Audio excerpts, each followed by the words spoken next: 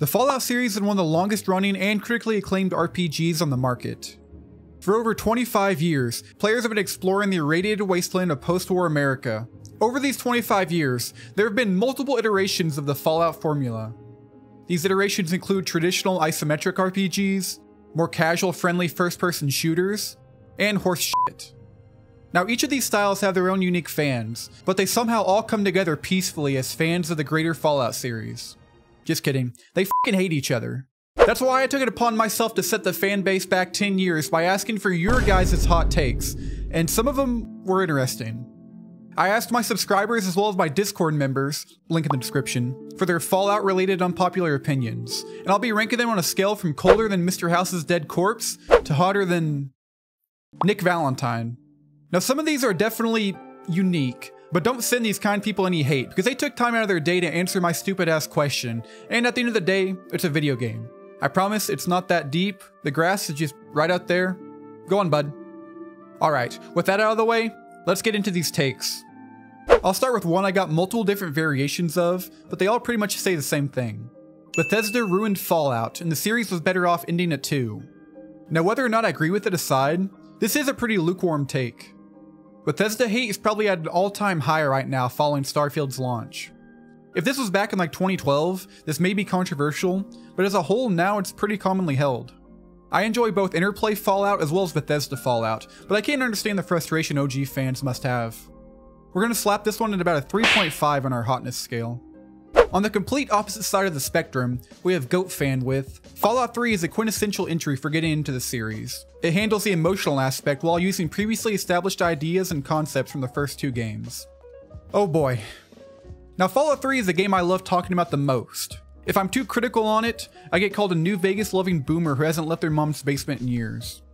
If I praise it too much, I get OG fans calling me Bethesda shill who couldn't finish the Temple of Trials to save his life. In reality, I think Fallout 3 is one of the more middling games in the series, but I do agree with you to a certain degree. Fallout 3 was my introduction to the series, and I'm sure it was for a lot of you too.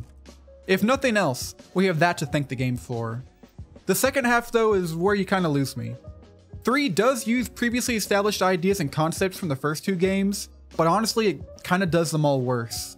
The Brotherhood of Steel, Enclave, and even Super Mutants are handled better in Fallout 1 and 2. As for the emotional aspect, I don't know man, none of this really does anything for me. But, Fallout 3 is the internet's favorite game to bully, so we'll rank this a solid 6 out of 10. Preston Garvey's a likable character and one of the most useful companions in Fallout 4. This take is actually insane and this man should be revoked of all internet privileges. But you know what? He's right. For years, I've been sitting idly back as the internet has done nothing but ridicule this poor man. But I'm done staying silent. Preston Garvey is a good, no, great companion. I f***ing love this man. Preston gang, rise up. 8 out of 10. Fallout 5 needs to be set in America and not in China or Mexico. I'd say as a whole, this is a pretty unpopular opinion among fans. I've seen so many people ask for a Fallout game set outside of America, and even Fallout veteran Tim Kaine expressed his interest in a foreign Fallout. Fallout has always found its identity in 1950s Americana, so it would be hard to separate it from that. But I'd be lying if I said the idea of a Fallout outside of America didn't have me interested. I wouldn't want it in China or Russia or any other boring country like that. I'd want it in a cool one, like Papua New Guinea. 6 out of 10. My hot take is that Fallout New Vegas is actually a really good game, and there's a reason why so many people think it's the best Fallout game. How do you ask a New Vegas fan if they like the game? You don't. They tell you.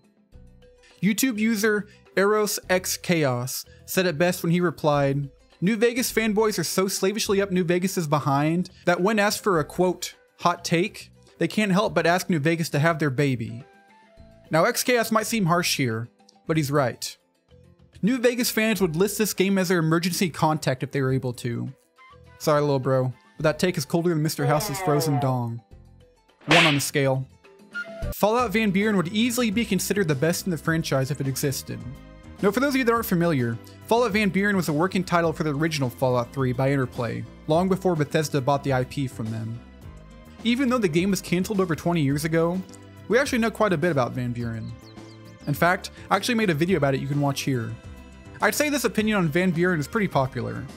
Interplay would have taken everything they've learned from Fallout 1 and 2 and improved upon it, so why wouldn't it be the best in the franchise?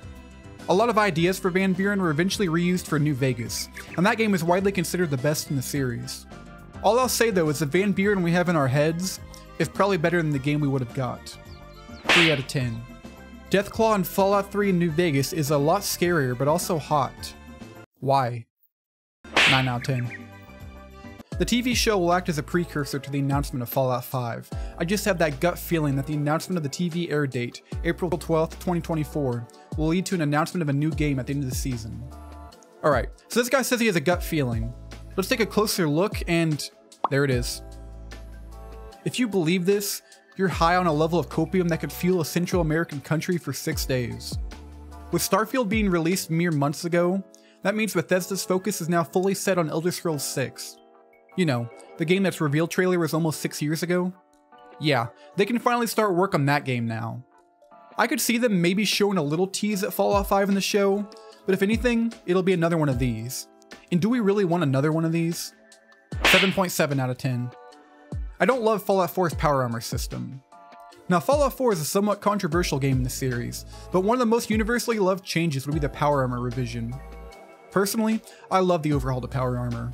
It went from fairly boring regular armor in the older games to a hulking piece of machinery that requires upgrades and maintenance. It adds a whole other level of depth that wasn't really present in power armor before. This take is interesting and pretty unpopular, I'd imagine. 8 out of 10. While a great RPG, New Vegas' open world is the weakest. Outside of the Strip, it lacks and is surpassed by downtown DC and Boston. I can already feel the New Vegas fanboys angrily typing, but is he wrong? One of the most common criticisms of New Vegas is a somewhat empty feeling open world. Now, I've never been a huge fan of DC, but some of the most fun I've had in the Fallout series has been in the Boston ruins. This does criticize New Vegas though, so I'm going to put it at 6.5 out of 10. For the last take on the docket, I figured we'd end on a positive note. Fallout 5 will probably kill the franchise for good. Look, at this point, the only thing that could kill the franchise is Bethesda realizing they don't like money anymore. Strictly financially speaking, Fallout 5 is almost guaranteed to sell like crazy, especially if the TV show does well. Quality-wise, that's even more up for debate. Some people say the series died with Fallout 2. Some say Fallout 4 was the last good entry. Me personally, I'm hoping for the best, but we just have to wait and see. 4.5 out of 10. Well, those were just a few of your guys' submissions. I appreciate everyone leaving comments, even the ones that made me uncomfortable. If you guys have any Fallout unpopular opinions, be sure to comment them down below, and they might be included in the next one.